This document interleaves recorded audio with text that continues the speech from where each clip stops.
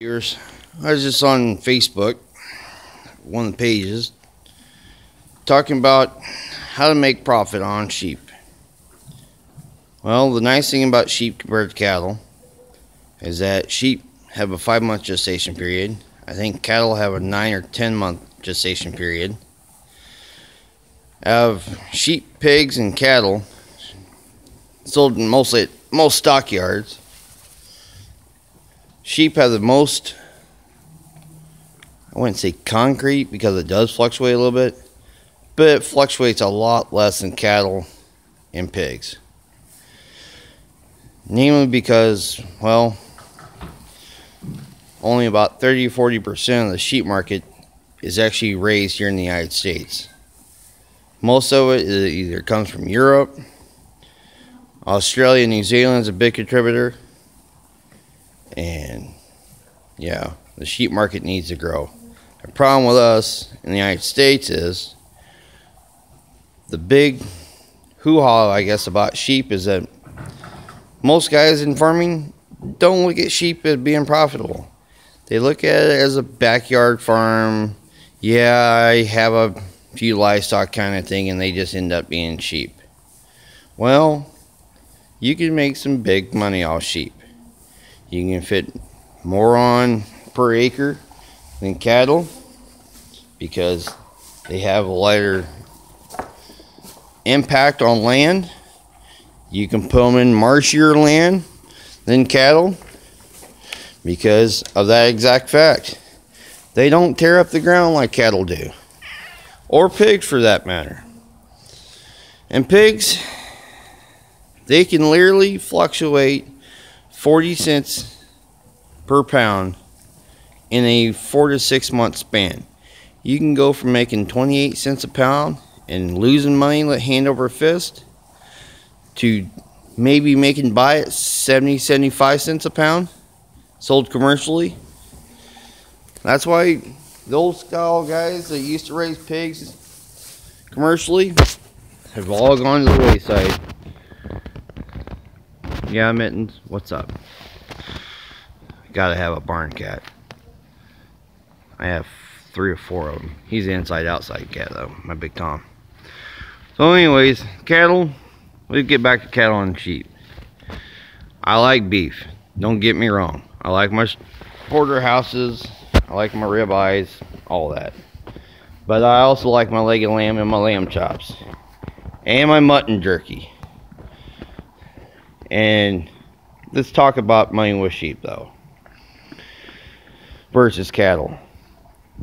Sheep, you can buy used as cheap as $100-150 and all the way to the sky blows up money wise. I'm phasing out of club lambs, going full commercial, namely because the club lambs sell for high money, but you got a lot of expenses in it. The highest I've seen or even heard of any ram for sale on the club side was a half share at $125,000. The highest commercial ram I've ever heard for sale in the United States was about $1,100 to $1,500. There's a huge difference there. And I like feeding animals that grow. Animals that grow are profitable. And every animal is profitable. That has to be here. If they're not profitable, they're gone. Hey, big mama. Let me explain that. And this takes some years to realize. If you're willing to, there's a market for everything. We used to take the wool and just use them for bedding for raised garden beds. The blackface is a little coarser wool than, like, say, a Dorset or Merino, what have you, or Shetland, the small, useless sheep. So it's more for like rugs and like comforter bedding, where you make a comforter and you can put the felting inside of it from the wool. We'll turn the wool into felting and fit in there. Your finer wools like your Merino and Cordales and stuff like that, you can make scarves and hats and what have you, baby clothes. So there is always a market for whatever type of wool you have. There's always somebody out there that spend more than what the commercial side of it will pay you. Now, this might offend a few people, but it is an avenue of revenue per se. I have found a market where the bad side of having, say, a late term abortion, a stillborn, you know, a couple day old lamb that didn't quite make it, whatever, a mummified lamb where a lamb was born dead with no mouth or no anus. I mean, it happens. I haven't had mummified lamb. Years ago we had a dead and stillborn lamb, but not in the last few years we haven't. I have found a market for those lambs. They sell like hotcakes, unbelievably to me, I found out. To the taxidermy side, people like to stuff the lamb and then put it in like a coyote mouth or a cougar mouth or a bear mouth to put more of a realistic spin on the taxidermy job. The stillborns and the, I guess, really small lambs when they're born, people like to put them in formaldehyde pickle jars, formaldehyde filled pickle jars as specimens. You know, not many lambs are mummified. You know, not many lambs are born with no anus or no mouth or no eye sockets or whatever. Even like 3-legged lambs. Hell, there was a 5-legged lamb, 5 or 6-legged lamb calf born last year that was a stillborn. All that stuff is all taxidermy based stuff, market wise, where unless you're going to throw it on the manure pile. And me, I'd rather get 50 bucks out of a dead lamb than having rot on a dead pile or manure pile. Either way, manure is also a good profit. You can have the farmers markets around here are booming, and all of them need fertilizer. There's certain veggies that do better with sheep manure than, say, horse manure or cattle or pig manure. Now, there's people that swear by sheep or llama or whatever. There's more money to be made on the manure side of it. And all of it is nice income. It's little bit by little bit, but that's why you make your money. You take a little bit and pile it to the other little bit, and you make a big bit. What?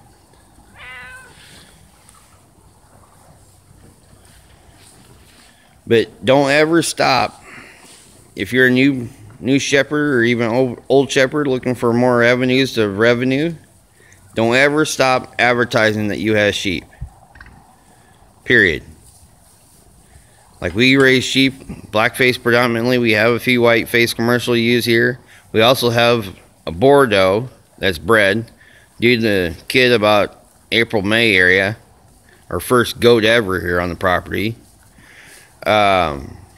She'll be used the same way commercially. The goat markets here is almost as good as the sheep market, if not better sometimes.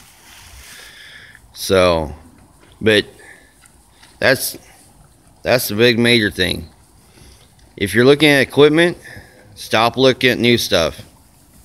Sheep, when you're beginning, sheep will not sustain new equipment. You have to be well over a couple hundred head to sustain new equipment. And that is a learning curve you do not want to learn right off the bat.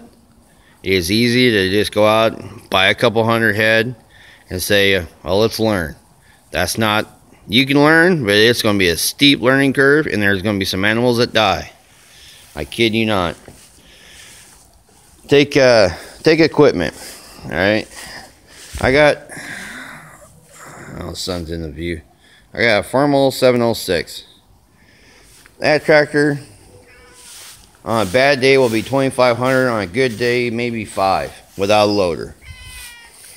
That tractor will lift up any round bale, big square bale you will ever want to use for sheep. I've used it to go pull a 16-foot trailer, go buy hay and bring it home. Everything. I'd rather use that than a pickup truck. I don't wear out the transmission on the truck. That tractor will handle that no problem. To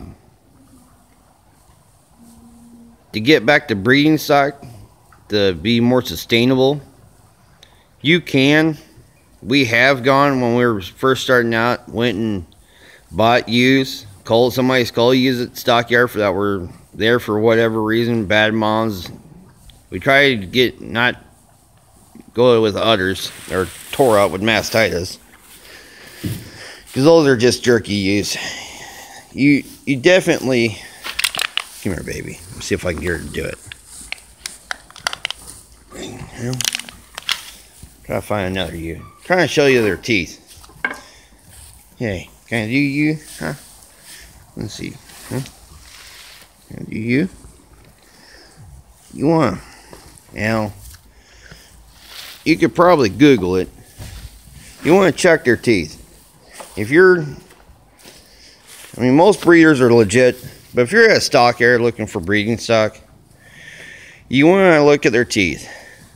The tighter they are, the younger they are. And the older they get, the more worn out their teeth are, the more they can't actually graze. They actually have to just eat hay, and then they still have to get supplemented with grain. Now, some people will discount parrot mouse. Well, the golden rule with parrot mouse, let's see, can I get you?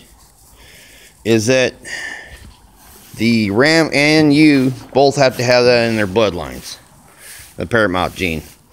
We have a couple parrot mouse, but our ram does not have parrot mouse in his background. So, in theory, we'll see how it rolls, but in theory, it should be fine. Those ewes were discounted, being a parrot mouse.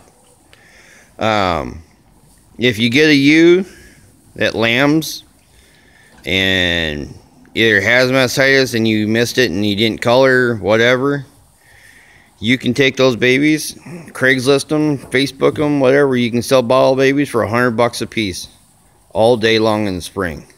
I got a lady that lines up and buys them, every single one of them, for $100 as bottle babies. I don't even got the patience or the time for bottle babies. Usually we get one and she'll last about till June, July for whatever reason, until I find her a home. And we'll take her to nursing homes or whatever. Nice for the old people, and or take them to schools for educational purposes. But yeah, it's not hard. You just gotta learn to build stuff on your own, adapt with the sheep. You know, if you're lambing, make your own pens. You can use 2x4s real easy, or cattle panels. Make sure you have, if you run cattle panels, the big hoo-ha about them is where have bolt cutters laying around. A good strong pair of bolt cutters. They'll get some of them will get their head stuck in the cattle panels, and you will have to cut them out. Just the panels, not the actual sheep cutting. But mastitis, as long as what we like to do if we're going to cull them is not ship them to the stockyards. Yeah. That's what you call a mud ewe. She's a Dorset, probably Hamp cross. And that's where you get the brown and white face to them. Kind of cool, actually. But we like to take those cull ewes and turn them into jerky. And sheep jerky is the best I've ever had, bar none. But that's about all I got. If y'all come up with any other questions or what have you, just post them on the video and I'll try to answer them in the next video. I'll try to get a hoof trimming video in today too. But be sure to subscribe if you like the videos. Thank you.